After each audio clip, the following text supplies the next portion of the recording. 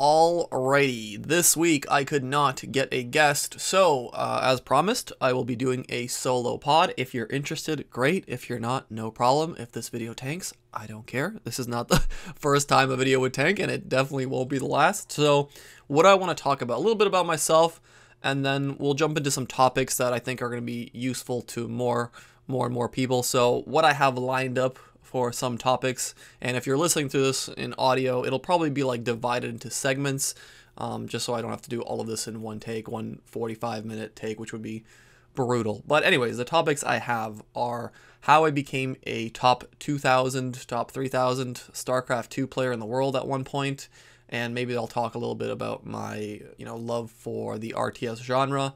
I'll talk about how I got Stipe on the pod. I think I said that on the actual Stipe pod, but for the people that have missed that story, no problem, I'll tell it again. You can skip it if you already know it.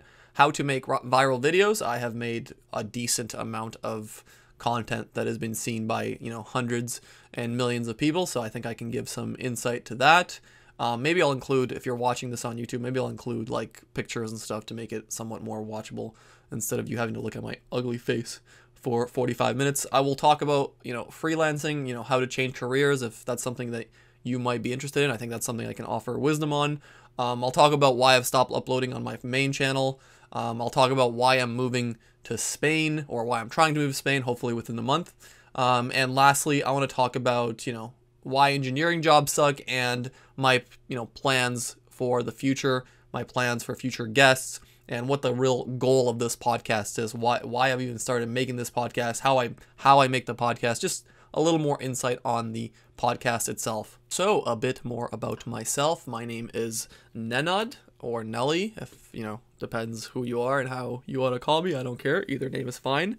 I started making YouTube videos in around 2006, at around 2006, when I just got a new engineering job that I really was not excited about, and the money was great, but the job itself really sucked. It was soul-crushingly boring, and it really gave me no place to, be creative.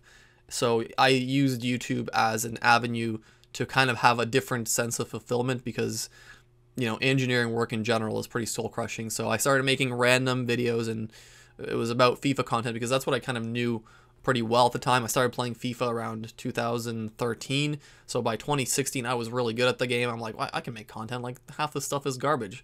So I started making my own garbage, and then it transitioned into all sorts of content. I've made every kind of video you can think of. I love the idea of making content. I love a challenge. I love a place where I can actually explore my own creativity, where I don't get that in engineering. And a bit about myself.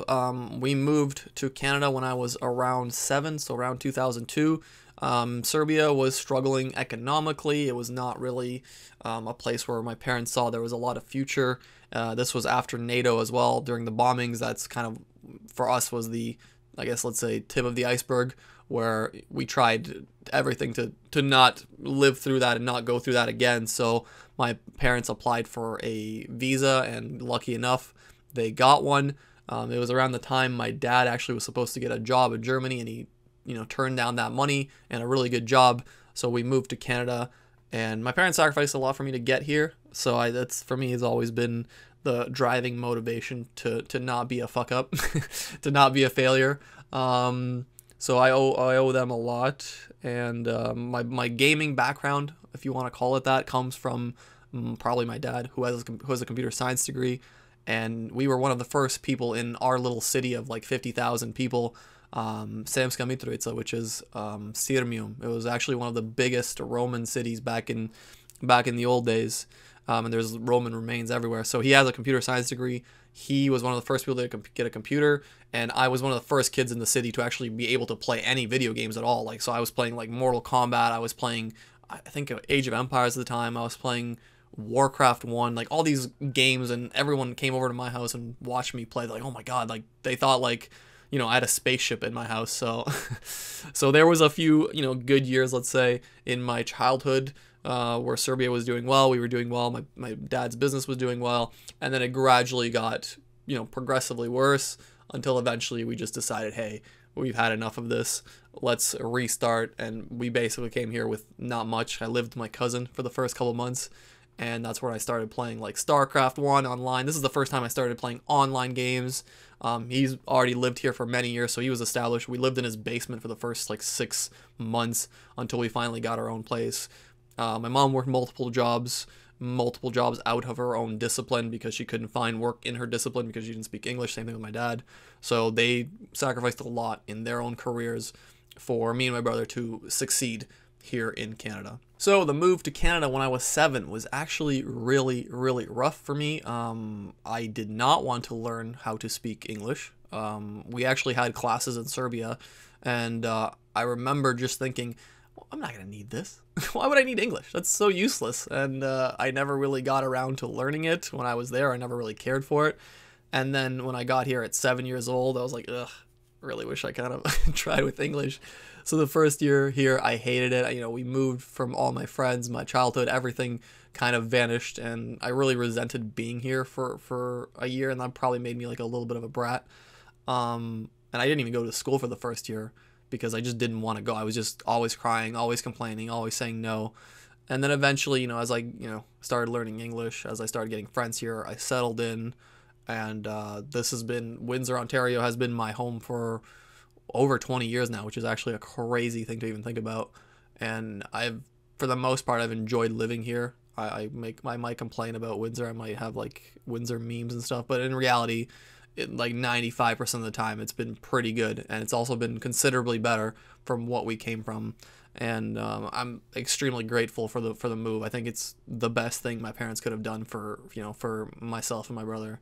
And yeah. All right, that's a bit about myself. I feel like you guys know me an okay amount now. Let's talk about some of the more juicier, spicier topics. Yes, the main thing I started doing was making YouTube videos in 2016. Even though I had an engineering degree, I didn't find as much fulfillment in my engineering job. It was just a salary in my eyes. And YouTube was always a place where like, oh, I can be funny, I can do other things, I can try to be creative, I can make my own videos. And at the start, it was really bad content. It was horrendous. Like, I had my own series, FIFA series. It was just so brutal to watch. I look back at those videos today, it's so brutal to watch. My heart was in the right place, but like I had no on-screen presence. Like there was no flow to any videos. There was no like creativity in edits. There was no like funny jokes, punchlines. There was nothing. But over time, the videos got better as I got better, obviously. And my first big content, let's say, that kind of took off was I started making these random YouTube compilation videos, like FIFA videos, but like I would add my own commentary and I put them up on Reddit. This was before self-promotion was frowned upon. Like the worst thing you can do besides murder a person is self-promote on Reddit. And that's when my channel got the first couple hundred subscribers, maybe even 1,000 at one point. And then I continued to make FIFA content, and the big break, I guess, for me was I did a collab video with Spencer FC. We played 2 versus 2, me and my ex versus him and his girlfriend at the time. So that was, let's say, the big break. But there's really no more big breaks on YouTube. It doesn't exist anymore. You need to be constantly making quality content. One viral video means almost nothing at this point. I have several viral videos, and I can't still crack through the consistent, like, there's a few ways to imagine success on YouTube. And the way I look at it is there's the, you just got a big video, that's it. You can't do that again. That was just a one-off lucky thing, which even that itself is, I think, pretty impressive. But then there's people that can upload consistently in the same topic, same niche, same genre, and they would consistently get views. That's another level of success. And then there's like some people that can literally upload anything and people watch it because they just love that person or love their personality. And to me, that's the ultimate form. If I can get to a place where I can just upload freely whatever the hell I want, and in a way the podcast is that. I'm uploading with random guests every week, and for the most part I'm pretty happy with the way that's going. But YouTube itself is it's just so brutal. It's so difficult. And it might sound kind of funny coming from someone that has an electrical engineering degree, and that was brutal within itself. But that was a different kind of mechanical, let's say, toughness, because like I know exactly what I have to do and what I have to achieve to get to that, let's say, next level, to get the job, whatever. But with YouTube, there's no secret sauce. Like there's no secret formula. There's no like pattern to follow for the most part, unless you already know what that is and you've done it before. You can't just go into a grinder and come out at the end of it with this goal that you've achieved. So for me, YouTube content has always been a place where I thought, hey, I'm gonna love making videos. That's what I want to do. Whether it's successful or not is not relevant to me. If it is beautiful, I'm really happy, but I would never put that much pressure on myself to succeed in YouTube. So I don't even know what the hell I was talking about anymore, to be honest. We're talking about YouTube startups. Yeah. So the main channel was doing really well. I started getting a few thousand followers. I was enjoying FIFA as a video game. We started doing a podcast. We had the #1 FIFA podcast on the planet at one point, me and two of my friends. And gradually what ended up happening is the game just became more and more horrendous. It became more and more unplayable. The community is also extremely toxic. There's just so many things wrong with FIFA. It's almost like trying to fix like politics. It's such a deep embedded problem. It's rotten to its very core that I think it honestly might be easier to solve like political problems or like pollution than it is to solve FIFA, because FIFA is in just such a horrendous place in so many different ways, and I cannot see anything changing in the next, I don't know, let's say 5 years. And that's kind of why I stepped away from making these videos. I've always said in my videos, I was just doing it to have some sort of presence so I can still stay alive, stay afloat, and continue to make content on YouTube, have an audience. But I knew that it was just like a band-aid on a gunshot wound. It wasn't going to hold up forever. And I've always said, if my podcast does really well, why the hell would I keep making FIFA content when I don't enjoy it? I will just transition into something that I do enjoy. But I don't regret making FIFA content. If I go back and I make, let's say down the road, I make like some random videos, I still enjoy doing it. I want to make a FIFA review. I want to make some PES reviews, let's say. And it doesn't really matter what happens with the success of those videos. I don't care. I like making content. That will always remain. But currently I am really enjoying the podcast. I'm really enjoying having all these different, I've talked to so many cool people, and I'm extremely grateful for anyone that's come on the podcast and had a conversation with me. And I hope to get more and more people, and it seems like people are enjoying the podcast a lot. So I have a success and something I enjoy, and that's more than enough for me to continue pursuing it and drop something I don't like. I would never continue to do something that I don't like for a prolonged period of time unless I absolutely have nothing else. Anytime I've really hated something, I've really begun to hate it, I've always tried to find a way out, and that, I guess we can transition into engineering from that. Okay, let's talk about engineering. There is a lot to discuss here. When I was a young buck and I didn't know what to do with my life, my brother already had an engineering degree. I picked a career based on kind of like a process of elimination. I know a lot of people do this, and it's such a terrible way to pick a career. I would not recommend it to anyone. If you don't know what you want to do, take some time and really evaluate what you want to do. And the way you can do that is by traveling. It's by exploring different options. Don't just do a process of elimination. I think school can still overall be beneficial to your experience, just for, going to school, getting that academic kind of structure. If you need it, it might be beneficial. But if your desired career, or if what you love is not really tied to a degree, then don't pursue it. That's my opinion. You can disagree if you like. If you want to be a doctor, of course you need to go to school. If you want to be a digital marketing wizard, you don't need to be in school for that. The best thing you can do for that is like start doing your own content and build up a portfolio of your own accolades, and then present that to a company, because realistically a lot of companies will not care about a degree. 1,000 kids will come out of a university every year with a degree, but only a few of them will come out with a degree and then, let's say, I don't know, their own proof of success. Hey, I have grown a following, or hey, I know how to market myself, or hey, I know how to create this thing. So anyways, engineering, 4 years, pretty rough. I'm not gonna lie. I sacrificed a lot of my social life. My marks were not amazing, probably because I wasn't as passionate about this thing.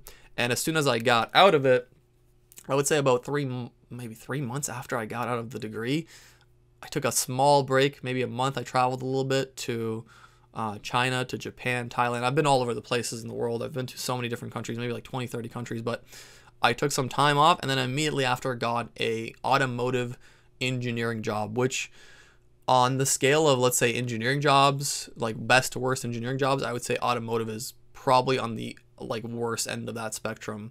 And obviously I didn't know this at the time, but at 23 years old, when they offered me almost 6 figures starting, I thought, oh my God, the dream. I made it. I did it. I beat the video game at 23. And reality is the video game just started. I got the job and I was just miserable. I absolutely hated it. I live in Canada, but I worked in the States because they pay a much better salary. So that job paid 100K, but there's so many different little things there that you don't think about. You think about the money and you get tied up so much in it, you don't realize what the actual importance is. Do you enjoy what you're doing 8 hours a day? Because if you don't, eventually that will wear you down, and no amount of money is going to fix those problems. I can promise you that. So you work 40 hours a week, let's say, starting. My commute to work was about an hour there and an hour back on a good day. On a bad day, it could be anywhere between an hour 15 one way and an hour 15 back. So that's already 10 hours plus a week added on to that 40 hours. That commute is brutal. If you live in Canada, 6 months of the year, it's unbearably cold here. So waking up at 7 in the morning, pitch dark, driving to a job you don't hate, walking in -20 weather. Maybe I'm spoiled. Maybe I'm not. No, I'm definitely not spoiled. But maybe I don't have a good enough perspective here. But I can assure you, 90% of people would break under those conditions if they really didn't like what they were doing. So I started doing this job. On paper, my life was great. I had a girlfriend. I had a good income, stability, let's say, if you want to call it, for this job. But mentally, I was just miserable. I was in such a horrible place because, to me, I focused so much on what this is going to become. This is like a 30-year thing. Like, doing this for 30 years, I was gonna blow my brains out if I had to do this. I go into a cubicle with thousands of other people that I don't know, and literally the first day of work, this place is enormous. This is one of the biggest facilities, engineering facilities on the planet. It's one of the biggest in America for sure. You can look and see cubicles. Like, as far as your eye can see, until your eye cannot see anymore, you can see cubicles. If you have cubicle fever or whatever, cubicle phobia, it's the first day there is a rough awakening. So I started that job with lots of high hopes, lots of big dreams, like, oh, I'm gonna do stuff that's meaningful. And for the first couple of months, it wasn't too bad. Like, I was kind of enjoying the challenge. I wasn't enjoying the schedule, but I was enjoying the challenge of kind of learning these new things. And then about 3 months in, my manager, who was helping me with everything, teaching me everything I needed to know, gets moved to another division. And all of a sudden, I'm stranded on an island where I don't have many people I can talk to. The work is not always coming in. So engineering in the early stages, you have these periods where you don't get much work because, one, they don't trust you. Two, it takes time to teach you, so they will ignore you because you're kind of the last option. Instead of investing time to teach you, they would rather kind of just do it themselves. And then you're left sitting there like, what the hell do I do with my life? And I know this is a lot of engineering jobs at the start. Maybe this is a lot of jobs to begin with, but that's not even true because this job that I currently have, yeah, that's not true. So I know engineering jobs for sure.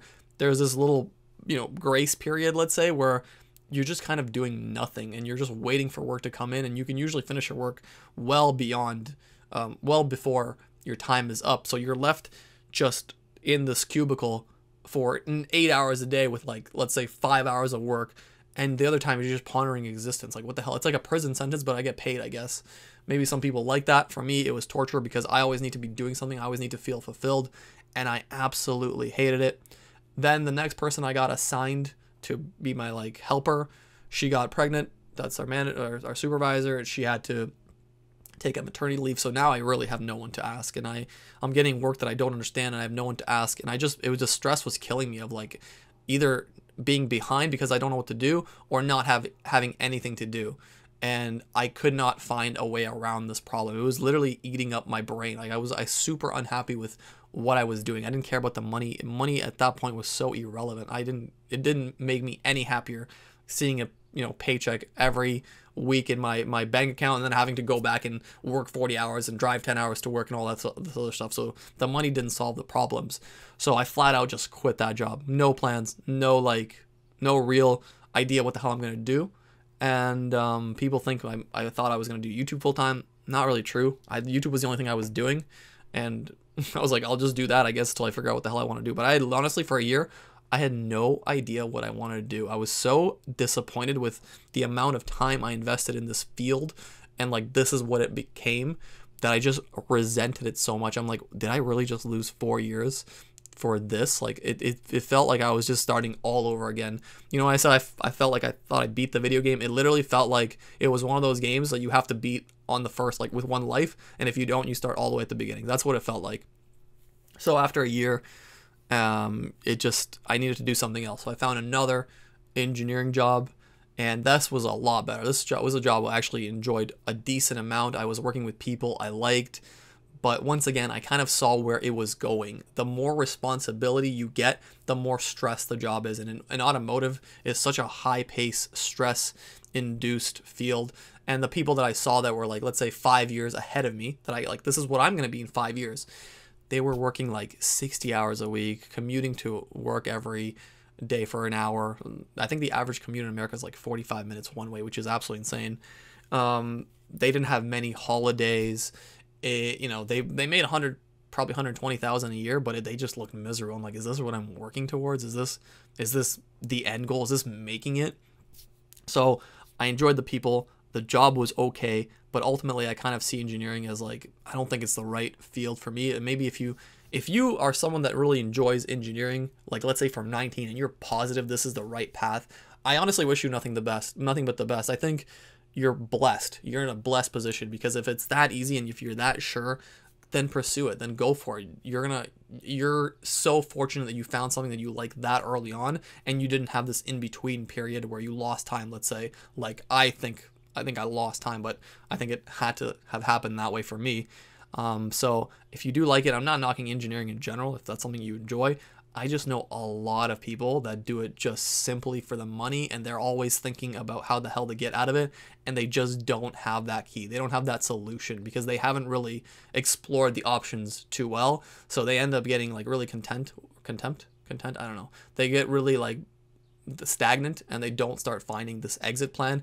And next thing you know, your best years of your life start going behind you, and you realize you have this deep regret of not trying anything else. And then you're told to do something else, or that's what you think at least. And then you're just kind of stuck in this miserable loop of making money but being unhappy. And then you buy stuff that you think is going to make you happy. None of that stuff fixes your problems.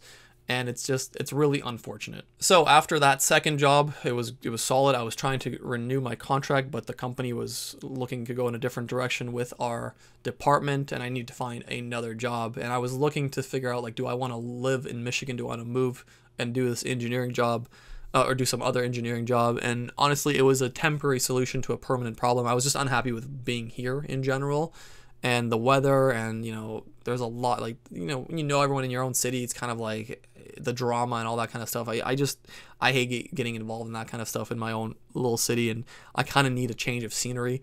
So instead of getting a place in Michigan, I started looking at other options. I started looking at ways to get the hell out of here. So December 2019. Was it December 2019? Right before the pandemic, I traveled to Spain and I traveled to Italy. And I did those trips just because I wanted to see the universities. I'd been looking at universities in Italy and Spain, and I wanted to see what these places were like to live in. So I would get a change of scenery, and I'll go do a school, 2 years of school there, and see if I like it. And then I'll figure out the solution after that. I wasn't worried about the money. I wasn't worried about losing a secure job. I always thought, like, whatever, it's engineering. I can find a job the next day if I really wanted to. I've never been worried about getting another engineering job. There's 1,000 different engineering jobs. So the security for me was already kind of in place. I had a little bit of savings, and I just wanted to try something else. So I applied to a bunch of different places, and ultimately when I got to Spain, I love Spain. It was just so calm and peaceful, and the weather was nice, and the food was good. The people were nice. It was just, I've traveled, like I said, to many places. Let's just go through some of them. Jamaica, Cuba, Dominican, Iceland, Germany, Italy, Spain, Thailand, China, Japan. I'm sure I'm missing a bunch, but I've traveled to so many different places in the world. Greece, Serbia, obviously, Bosnia, Montenegro. There's a bunch of other places I probably missed.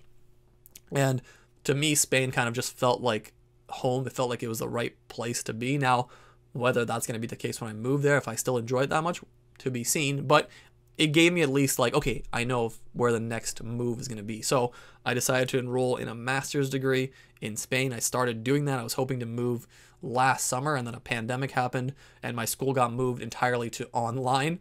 And it was funny because I actually flat out quit my other job that I got like 9 months in. And everyone was shocked. I was like, I was planning to do this the whole time, bro. Like, I had no plan of like working here. Like, I don't want to do this. It was a different engineering job that paid really well. And I went into it knowing exactly what it was this time. I wasn't, you know, like the young kid, I was expecting something different. I knew exactly what this job was. I just wanted to use it to save some money, to, you know, have some savings, and then I would try to move to Spain in the following summer and pursue a master's, and then after that I would figure out how to get a job there, whether in the automotive field. I was hoping to get out of the automotive engineering field and go into a different kind of engineering, I don't know, renewable energy or something that was somewhat less stressful and maybe like more chill, and I was willing to take a massive pay cut because that's what you have to do if you're moving from North America to Europe, and all these things. I was willing to sacrifice all those things for a possibility at, like, you know, better weather, better like social life, more vacation, stuff like that. So to me, that was a well-worthy trade. And then a year after, let's say, after that idea, after the move to Spain manifested, I finished my first semester of university online. I finished my second semester, and this master's to me has been an absolute waste of time. The thing is that, like, I've already had engineering jobs where some of these young bucks have not, so I knew exactly what we were learning in school was not applicable to like 90% of the jobs. Like, I already knew that going, like, the moment the courses started, the semester started, I'm like, oh my god, there's so much garbage here that, like, it's so not worth it. But the degree was cheap, and it was just more of a degree to get a visa. So about, let's say, 3 months ago, I started looking at the possibility of getting some part-time work while I'm in Spain, let's say. So I was like, it's gonna be hard to find part-time work while I'm, you know, it's gonna be hard to find part-time engineering work in general. So I started looking, and this is where the switching career paths and freelancing, this is the topic at discussion now. I started looking at, like, what can I do with my YouTube background? Because at this point, I already had 3+ million views on YouTube. I made a bunch of viral videos. I know how to, for edit videos, I know how to edit audio, I know how to market videos, I know how to do search engine optimization, I know how to host, and I know I'm pretty solid in front of a camera, I'd like to think at this point. I'm like, can I get a job in this kind of field? Like, is that like maybe it's a solid temporary work idea, 20 hours a week, something, just to continue making some money on the side while I'm in school. And funny enough, I made a profile on AngelList, and I might use some images here to show you guys, and I got more interviews and more callbacks from these random companies on AngelList than I did with an engineering degree and 3 years of experience. I had zero marketing experience. I had zero formal education in this field, and yet I was getting interviews left and right. And the money they were paying was, like, pretty good. Like, it was slightly less than my engineering salary, which is kind of insane. And eventually, I just settled on one of these jobs. I make content for one of these companies, and my salary is maybe, like, let's say 10%, 15% less than my engineering job, but I work fully remote. I can work exactly when I want to work. I can clock in the amount of hours I want.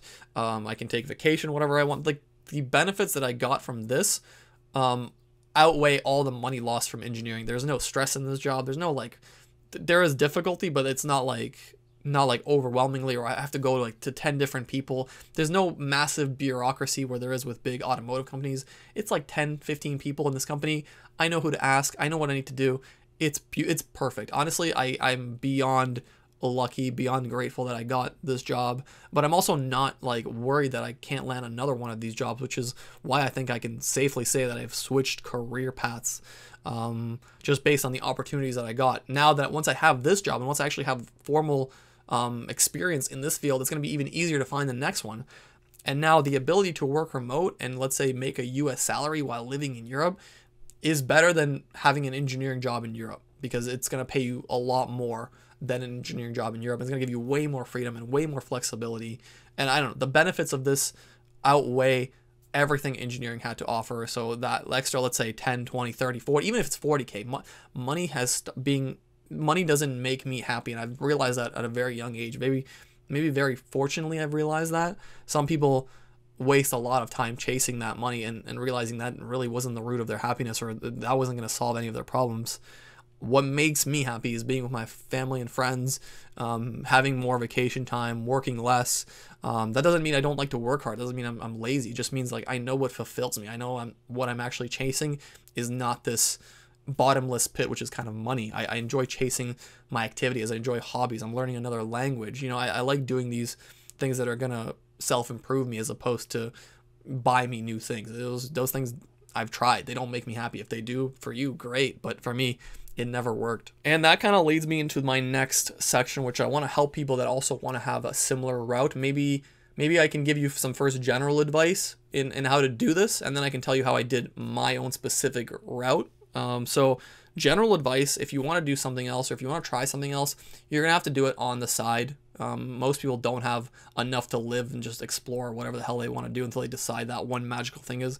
It's going to be a lot of work. Like YouTube and work was a lot of YouTube, and having an engineering job was a lot of work. I was working like on my own job, let's say 50 hours a week, if you include the commute. And then I was working on like my own side hustle for like 10, 15, 20, 30 hours a week until I got to a point where I was good at it and I could minimize my work. But you're gonna need to find that secondary thing that you do and just chip away at it. Just add a little bit of time to it. Take extra courses if you need a different kind of education, great. But just chip away at it and be patient. It's gonna happen.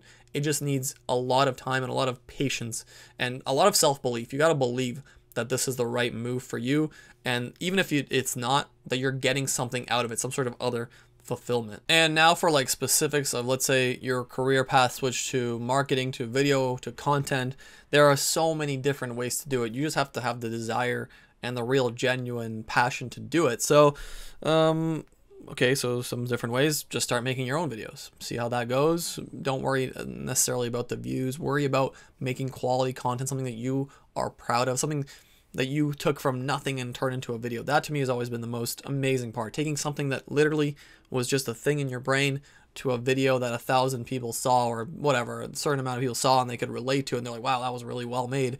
So you basically created that. You brought that into the world. And I always thought that was the most interesting part of content. If you are a fan of something, you can make like a Twitter page. I know for H3H3, there was some person that made a Twitter page who just uploaded like memes and funny posts from the podcasts and like random clever edits, and eventually that Twitter page got big enough where H3H3 Ethan reached out to this person, and they became their like full-time social media person, editor, whatever you want to call it. So some people might look from the outside and, oh, why are you wasting all this time doing this? It's not really a waste of time if you enjoy it. That's not, you know what I mean? It's not, if you enjoy doing something, it's not a waste of time. And just because other people tell you it's a waste of time doesn't mean anything. People are full of shit. They will always pretend like they know what's best for you, and in reality, only you know what's best for you. You can take certain advice, obviously, but at the end of the day, you can't let someone else tell you what is good and bad and what you enjoy, right? You can make that decision on your own when you try it. So that's one way. You can start a service on like Fiverr or one of these websites where you offer really cheap video editing or thumbnail making. I know a bunch of people make hundreds, thousands of dollars on like just making thumbnails and emotes for Twitch people. So if you have some sort of artistic ability, that's a beautiful place to go and show that off. And eventually, as you get better and better, you can make more and more, and then other opportunities will present themselves. And if you want, you can take those accolades and then go to a company and say, hey, I look at all this stuff I know how to do. I have proven success. I've actually even been paid for this stuff. I have paid work that I've put out into the world. And then that can be your resume. The real big key for me to actually switching career paths was not actually developing these secondary, let's say, skills, these accolades in the field where I don't have formal education. The big breakthrough, let's say, was just my ability to figure out, oh, wait a minute, I have all the skills that you're asking for. I just need to market myself better and explain why I can do the same thing I did for me for you. So my big breakthrough was not actually obtaining these skills. Yeah, it was really hard to make viral videos. It was really hard to have the success that, let's say, I had. And my success is like, let's say, I don't know, it's not that significant in the grand scheme of things. There's plenty of people that go on to make much more successful channels and whatever, bigger videos. But to me, what I've already done on YouTube has surpassed my wildest dreams. To have several viral videos and just videos that I'm super proud of out there. To me, I've already succeeded. Anything beyond this point is overtime. It's bonus money, whatever you want to call it. I'm delighted with that. But as soon as I figured out how to market myself, I was able to go to companies, and my, let's say, proposals, my cover letters, it was never anything fancy. It was always straight to the point. I looked at what they needed, and I just simply said, I have what you need, and I have the success to prove it. Let's chat, or whatever. It was something along those lines. I didn't waste any time. I don't have time to write 1,000 crazy cover letters like I did for engineering, which was pure nonsense. I have like hundreds of various cover letters. Oh, I think I'm a great employee because I, you know, was really good in my high school chess team. I don't, like, whatever. Who cares? No one cares. No one cares, bro. It's much easier just to be flat. I'll be like, hey, you need this. I have this on my resume and I have actual proof. Here's my content. Go check that video out. I can make those kinds of videos for you. Bang, done. That's it. That's all they really care about. They also don't want to lose a lot of time. And that's how I landed my first job in the digital marketing space. And the possibilities here are really endless. You just have to find a way to figure out what your skills are, how you can market those. I mean, there's so many things that you might not even think about, but are actually valuable skills to companies. Like if you run your own social media and let's say you have a decent following, let's say you even have a meme page with like 10,000 followers or something stupid. Let's say you're like the mod in a I don't know, Discord.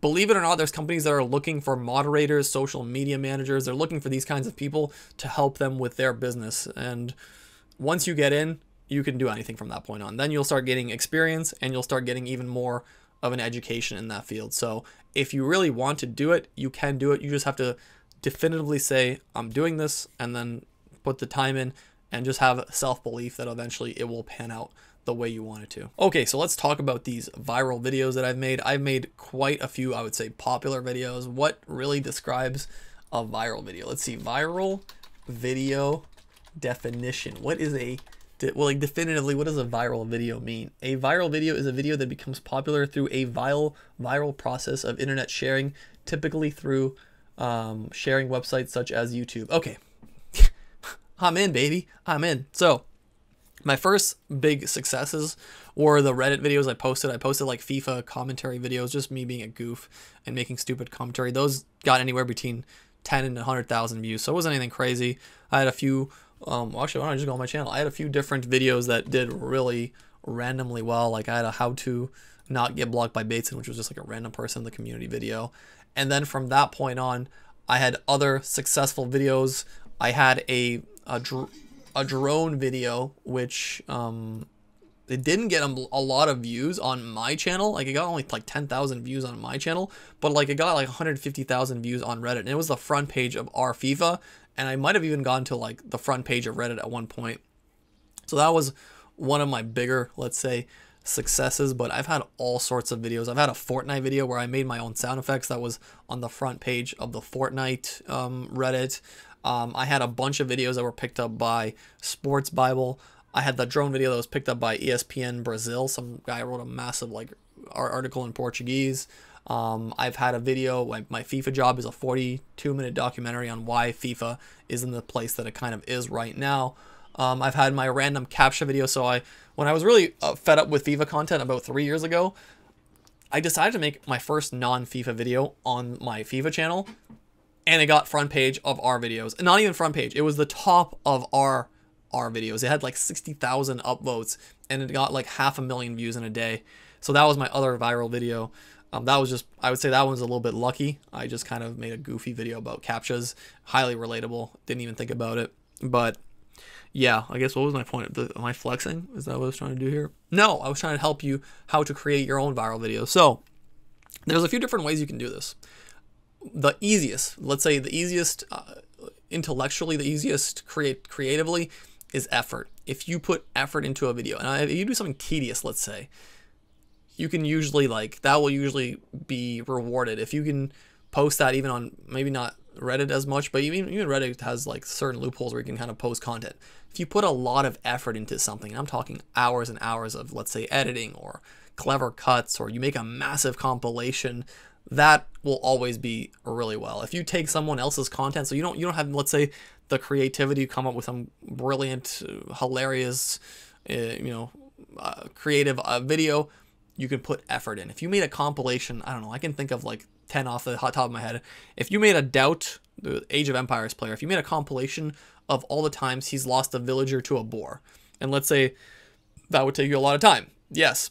But if it was like a 10-minute video and just funny moments where he loses a villager, 100%, that video takes off. That video will get, I don't know, let's say 100,000 views. Like I can promise you that with like 98% certainty, because first of all, it's a video that not a lot of people would do. It's very time intensive. People that are fans of Doubt would find it and share the shit out of it. So that's I mean, that's a lock for those kinds of videos. So effort. If you really don't have the creativity, you can always overcome creativity with effort, I think, especially with content.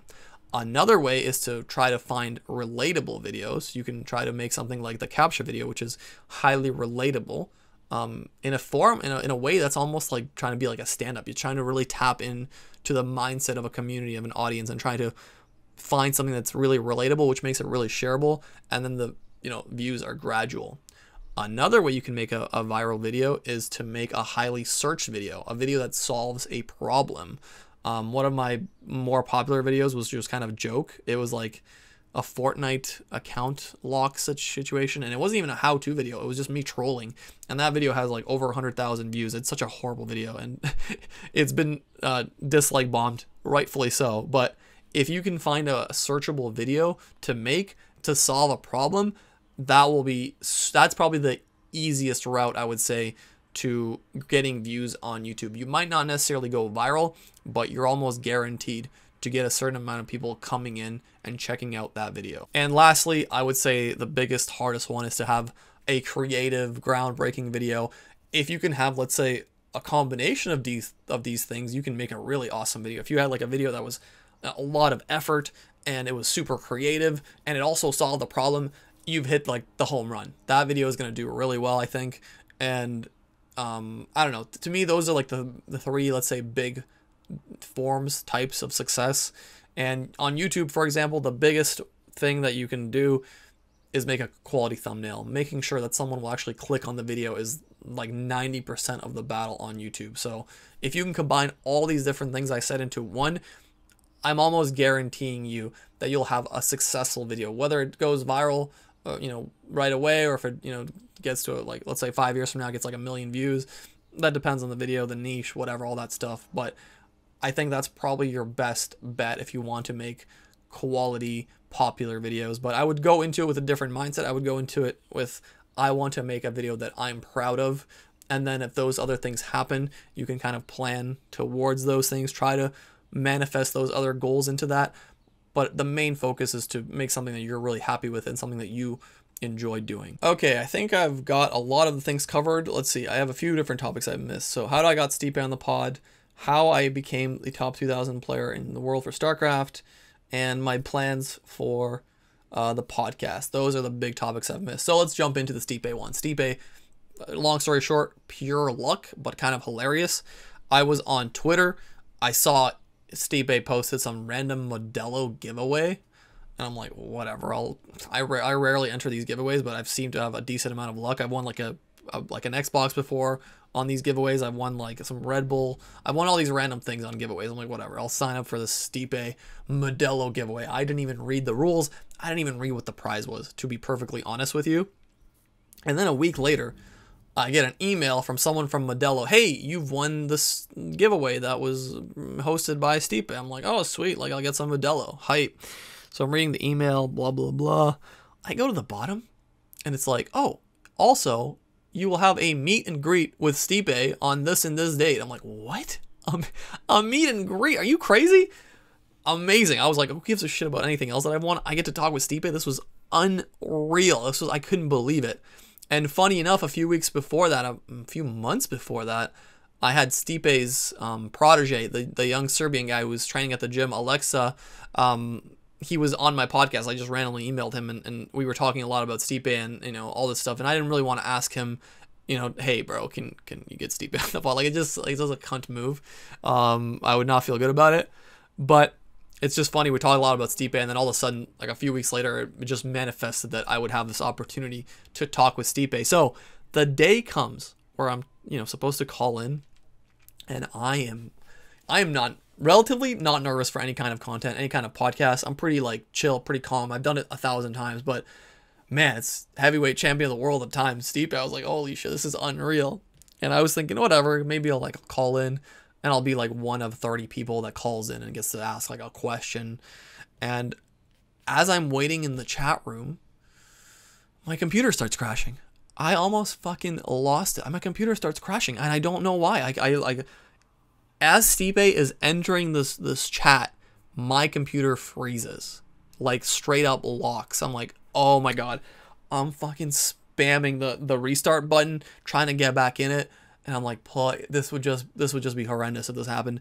I get back into the chat room, and it's me, some random lady from Brooklyn, two dudes that work for Modelo, so they're not really part of the interview, and Stipe.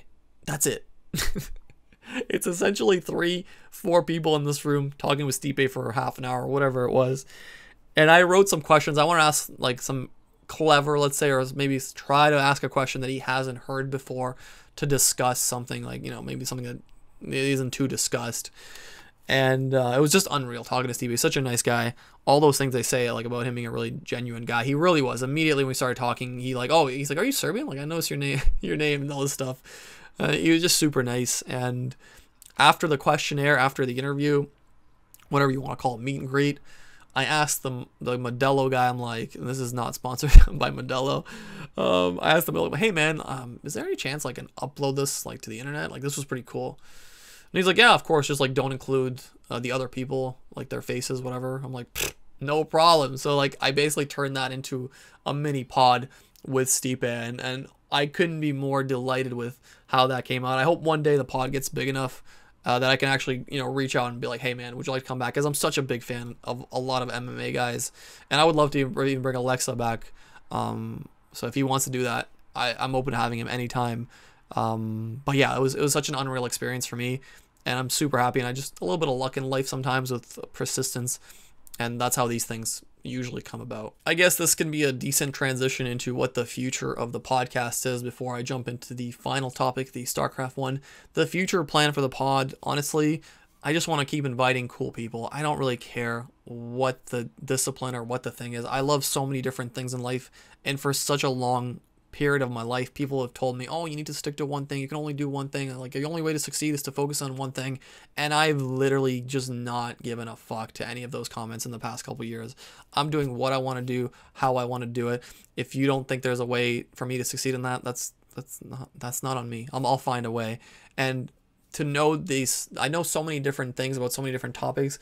It's actually been amazing for the podcast. I can bring literally any kind of guest because I have so many different things I love. That's why I can bring like comedians, UFC fighters, basketball players, soccer players, video game developers, esports players. It doesn't matter what the topic is. I'm fluent enough in it to have an interesting conversation. I take a lot of time and effort to make sure the podcast is quality. The behind the scenes, what I do is I research every guest. I watch a lot of their content. I make sure that if I'm inviting someone, if they're giving me an hour of their time, I respect that tremendously, and I want to make sure they see that in, first of all, my interest, and then how informed I am about what they are and what they do. So if you're a fan of that person, I want to make sure that when you listen to a podcast, when I do with that person, that you're like, oh shit, this guy knew that too. I want to know everything that is within reason in that discipline for someone that's a fan to be excited and to also learn from that. And I hope just to pass on so much information to anyone that's looking for it. And my goal is to just keep pumping out information and from these different fields. From my podcast alone, I'm 25 episodes in, I've had like 20 different disciplines, and from every single one of these people, whether you're interested in the thing or not, you can learn something from it. It's been an educational conversation. You can learn how this guy got to the MMA, how this guy became a fighter. You can learn how this guy became a video game developer or a comedian, or how they took the route. And even if you maybe don't care about that yourself, you'll still find a knowledge in the conversation and it'll be enjoyable. But if you are a person that's looking for the actual specific knowledge, those podcasts are going to be like perfect for you. You're going to fall in love with those. So I want to get more and more people. I'm constantly looking for a few different things. I'm looking for video game developers. There's a lot of guys whose video games I absolutely love, and I would love to get them on the podcast. I've been looking for like Red Alert 1 video game designers. I've been looking for like Warcraft. I've been looking for Heroes, Might and Magic, all these random games. I want to talk to the guys and know what the journey was to make these games, the behind the scenes stuff, the things they didn't, wanted, or things they couldn't do, things they want to do but they couldn't do. All this little stuff. Then I want to bring athletes on and learn about their lives and how they got to this, crazy position and all that stuff. There's so much.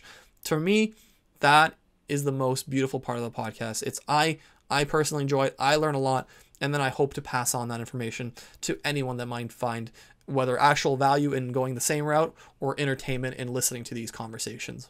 And to answer the last question, which is kind of related to this, is why don't I want this to be an AoE podcast? My most successful guests are people from the AoE community, so wouldn't it make sense to go AoE? Well, I don't want to go down the same route I did with my FIFA channel, which is super niche, and I know that's how you succeed on YouTube. That's the easiest way to succeed on YouTube, is to find a niche and just make content that curates that niche. What I'm trying to do is infinitely more difficult, to have almost anything, any topic on my channel, and hopefully it still does well. And short term, it's going to suck. Some videos are not going to do well. I'm fully aware of that. I've been in this game, this YouTube game, for 5-6 years now, so I know kind of how this works.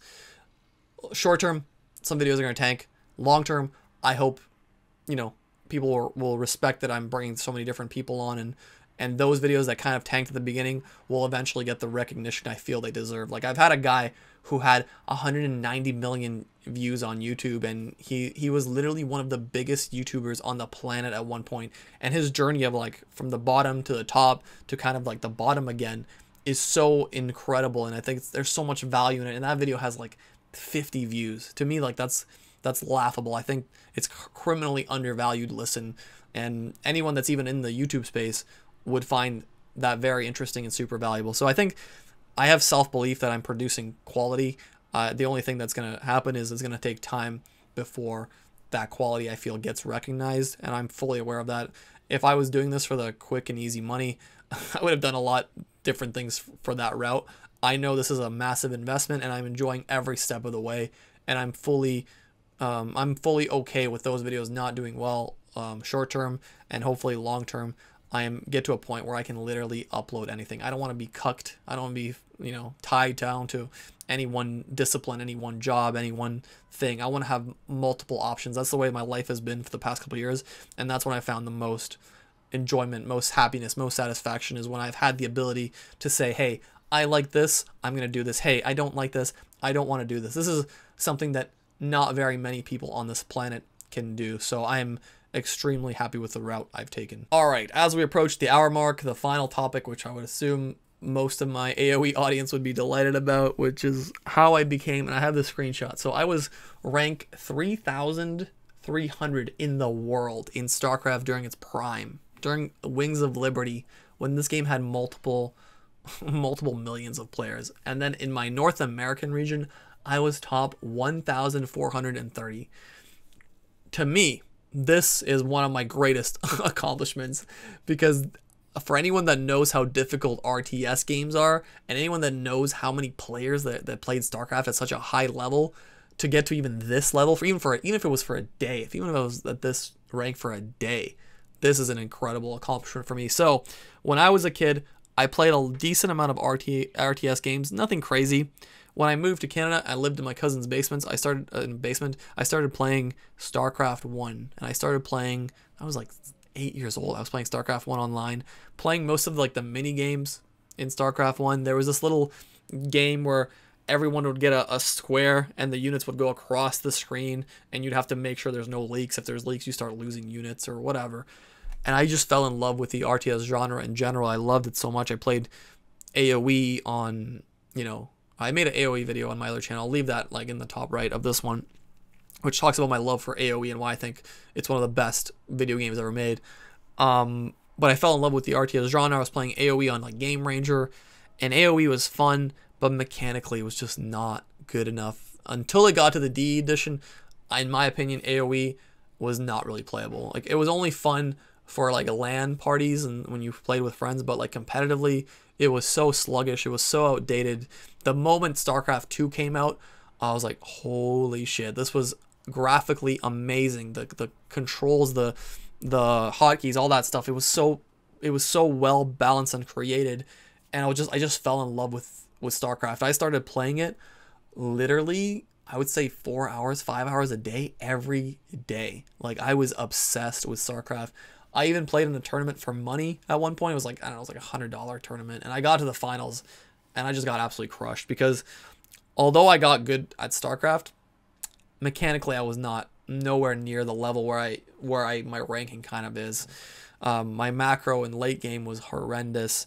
I was extremely good in the early game. I also knew a lot of really cheesy builds. Let's say I was dangerous in Protoss versus Protoss, I would have probably like a 75% win rate, because in Protoss versus Protoss, there was one strategy at that level you can do, and if they haven't seen it or if they don't know how to react to it, you're going to win almost every time, or whatever, 75% of the time. And that carried my rankings very much. I was okay in late game Protoss versus Zerg, or I think Zerg, yeah, and my Terran versus Protoss was horrendous. I was a Protoss player, and as the game got longer and, you know, it started requiring more micro, more macro, that's when I really slipped. My early game was amazing. My late game was abysmal. Like, I could not keep up with the actual guys that were, there was guys that got to this level the right way, let's say. They worked on their mechanics, whereas I kind of just figure out what's the best way to win. And winning comes at a price. You always, you know, you think, oh, I'm winning all these games, this is amazing.